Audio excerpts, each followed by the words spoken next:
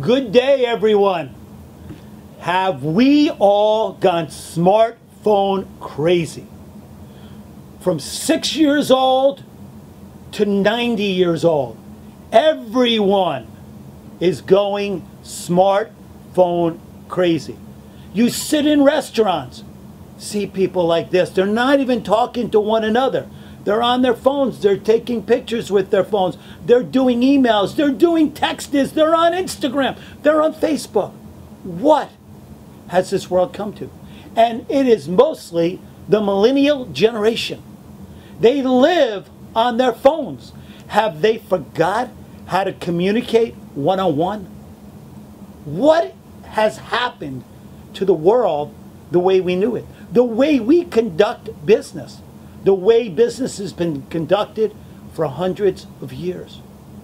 My question to all of you, how many of you, besides the statistics, it says 75% of the Americans take their smartphones and have used them in the bathroom? How many of you have done that? An incredible statistic. I watch in my own home my children sit at a table and they're underneath the table texting, Instagramming, Facebooking. I'm like, are you kidding me? No phones at dinner. They are barred. Dinner is time for the family to unite. So I ask all of you, have we gone smartphone crazy? Is it disrupting the way that the young generation is learning how to communicate?